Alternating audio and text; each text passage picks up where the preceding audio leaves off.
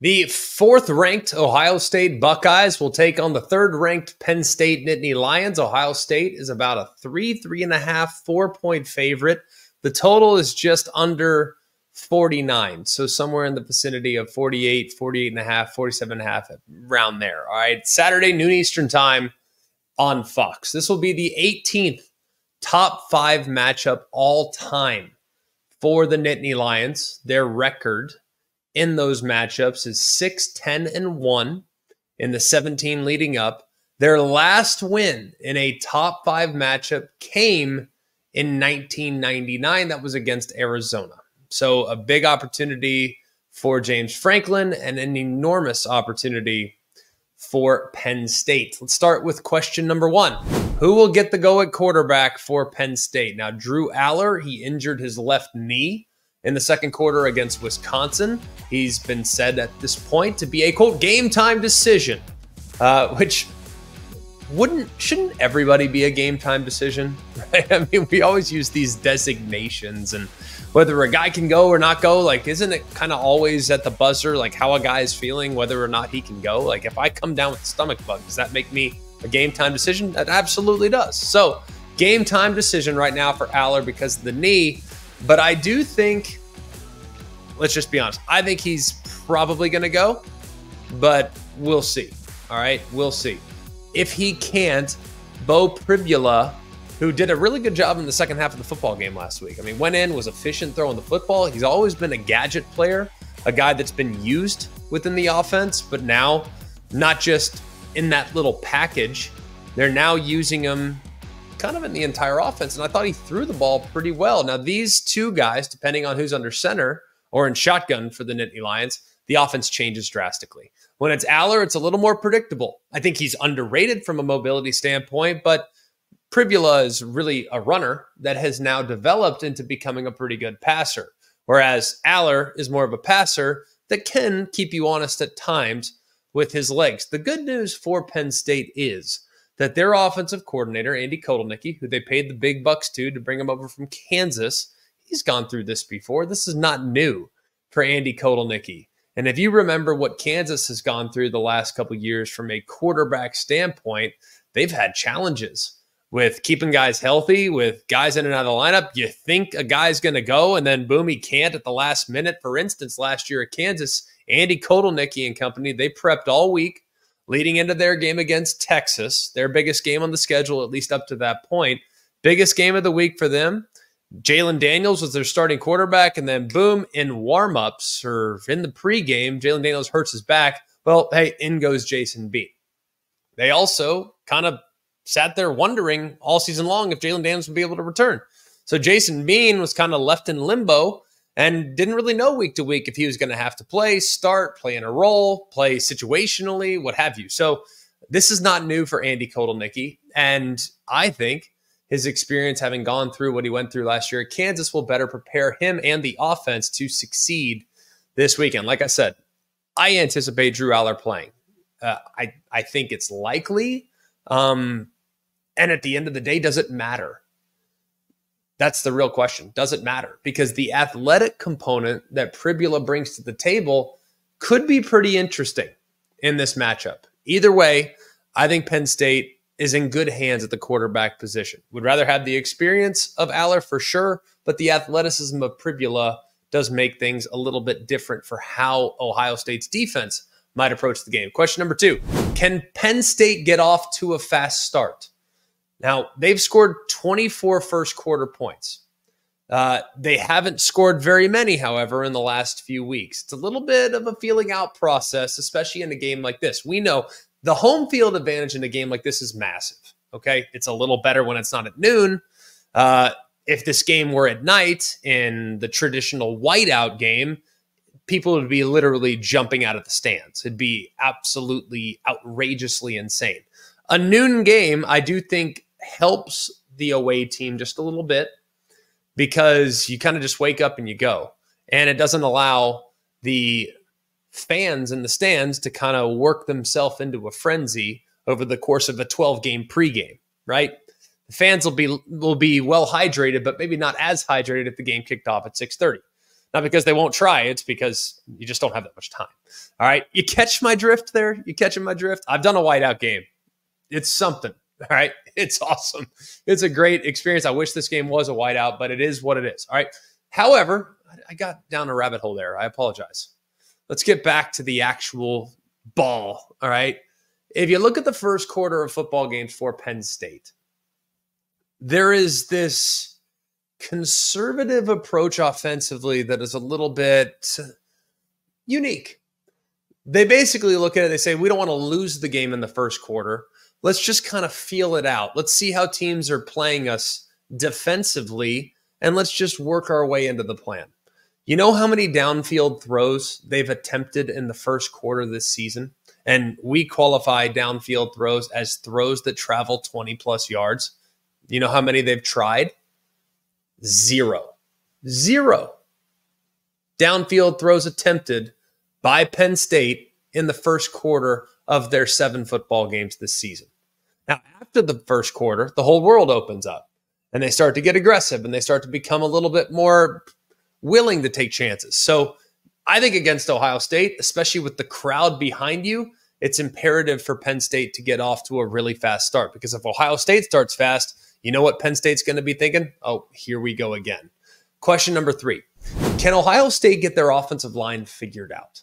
Now, throughout the offseason, there has been so much talk about Ohio State's roster and their ability to attract premier players, whether it be by way of the portal or high school recruiting ranks. I think you look at their roster from top to bottom, you could make a case it's the strongest roster in the United States. You could. Maybe if you exclude NFL teams, which, and there might even be, the Panthers. I'm not sure they have as much talent as the Ohio State Buckeyes, but I digress. All right. Looking at what they've done from a roster standpoint, every position group is just lights out as far as guys that will eventually play on Sundays. Now, will some become Pro Bowlers, all pros? I don't know, but they got a lot of pros on that roster. Their starting 22 is littered with future pros. The one area, though, that's a significant problem is the offensive line. And if you look at their offensive line recruiting, just 2 high school offensive linemen that they've recruited that ranked in the top 100 nationally. Both those players, Donovan Jackson, their left guard, might be left tackle this year, and Tegra Shabola, those guys are both starting for Ohio State, but neither have kind of lived up to the top 100 billing so far. Made one addition in the transfer portal. That was the center from Alabama, Seth McLaughlin. When they lost their left tackle against Oregon, that was Josh Simmons, the backup situation was a problem. They go to Zen Michalski, a guy that had been playing college football for 4 years but hadn't really played much on the offensive line. Well, he clearly wasn't the answer. Gave up a couple sacks, gave up a couple pressures. He gets hurt in the fourth quarter. When Michalski left the game, they moved their left guard to left tackle. And then you stick sophomore Luke Montgomery in there at left guard. Well, I don't know what they're going to go with as far as their starting lineup. All I know is whoever's in there better be ready to play against a high caliber group along the defensive line, because we know Abdul Carter, we know who he is, and we better know where he's at all times. And if I'm Penn State and I'm looking at this Ohio State offensive line, Abdul Carter's working the left tackle all game long. And then if Dani Dennis Sutton can go, then it makes things even more difficult to be able to block this group. All right, question number 4. If Ohio State can't run the ball, can Will Howard win the game? They had just 141 rushing yards against the Ducks. They could not move the ball very well against Nebraska. Season low 64 rushing yards between Judkins and Travion Henderson. Not what you're looking for. All right, 20 carries to account for just 2+ yards per carry. Not good enough. Now, Quinshon Judkins did catch a touchdown, but the running game has not been great. And they're going against a great group. Penn State's 8th against the run. They allow 93 yards a game. They're 13th in yards per carry. This is a really good group against the run. And Will Howard's been good this year. And to be honest with you, I think he's a touch underrated. He's 5th in EPA per drop back. And 2 of the 4 in front of him play at the academies in Bryson Daly and Blake Horvath. So they don't drop back quite as often. The other 2 that are in front of him are Curtis Rourke at Indiana, who's playing out of his mind, and the Heisman frontrunner Cam Ward. So I think Will Howard's really underrated. And last week, he was pretty dang efficient. 81% of his passes, 221 and 3 touchdowns, did have a bad pick on the overthrow, and they have elite weapons as well. And Jeremiah Smith, he could be the key to breaking this game open. Because if you look at how Ohio State has played against Penn State the last 2 years, guess who took that game over? That was Marvin Harrison. In 2022 and 2023, Marvin Harrison had 21 catches for 347 and a touchdown. Double-digit catches in both games. It's the only 2 times he ever went in double digits in his Ohio State career. And 19 of his 21 catches against Penn State resulted in either a first down or a touchdown. So Ohio State has had that receiver take the game over. Maybe this year it's Jeremiah Smith. And then finally, Jim Knowles, will he begin to ramp up the variety that he was always famous for, right? Ohio State has constantly said that they need their front four to bring pressure. But if you look last week, Ohio State had 3 sacks in the game. All 3 came when Jim Knowles decided to ramp up the pressures. Now, they've put this pass rush package on the field multiple times. And guys, it's just not very effective. JT Tuimoloau and Jack Sawyer are great run defenders. I think they're okay rushing the passer. They're not crazy twitchy. And then Caden Curry and Kenyatta Jackson on the inside. Like this is not a very effective pass rushing unit. I just look at kind of where things are, and I look at how Jim Knowles has kind of made his name in the sport, and he's looking at his roster saying, man, I got great players here. Like, I might not have to do as much because I got great players that can create their own shot in the pass rush. Well, it hasn't been super effective. So maybe he needs to ramp things up pressure-wise. Well, guess what? Against Nebraska, the blitz rate was 49%. That was nearly double what they did against Oregon the week before. They were 25% against Oregon. When you remove the Nebraska game, their blitz rate this season was 22%. Last year it was 22, and in 2022 it was 24. So we'll see if they decide to ramp that pressure up again this week against an offensive line that I think is pretty solid and a group that I do think can create some question marks. There's so many different I could spend an hour breaking this game down, by the way. Like, I haven't even talked hardly at all about Penn State's passing attack and whether or not they can take advantage of a questionable secondary, because I don't know who the quarterback's going to be.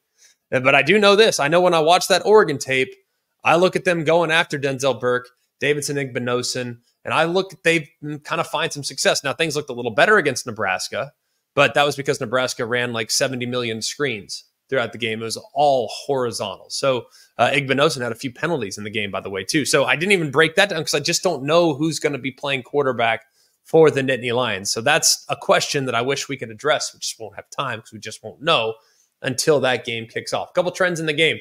Over the last 5 years, AP top 5 teams as home dogs are 3-0 against the spread.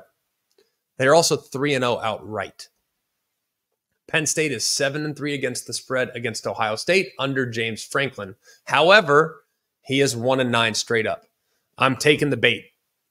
It doesn't feel good. It doesn't feel good at all.